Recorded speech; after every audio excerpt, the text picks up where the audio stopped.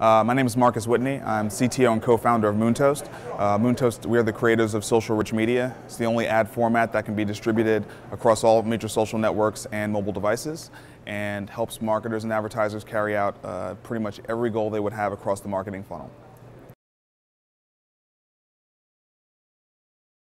It's an interactive ad unit.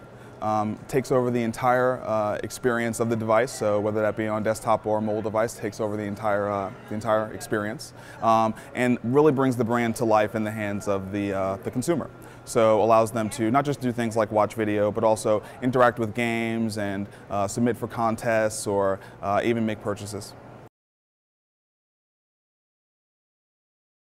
So in the social advertising world, for quite a while now, the goal has been to grow fans. So people have been paying a lot of money to get likes, to get tweets, retweets, and things of that nature.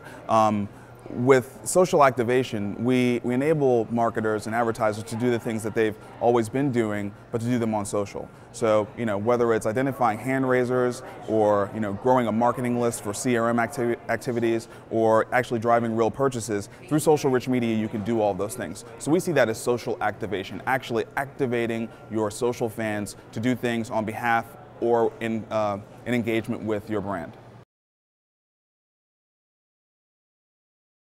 Discovery, interaction, transaction, and endorsement are the 4 different phases of a social media engagement, specifically a social rich media engagement. And so we've turned those into a standard called DITE, and every one of our units has the ability to be discovered across social networks for the fan to interact with it, to ultimately carry out some form of transaction, and at the end of that experience, they can then share that out either via a tweet or a share on Facebook, and that's what we call the endorsement, because it's now coming directly from the fan and not directly from the brand.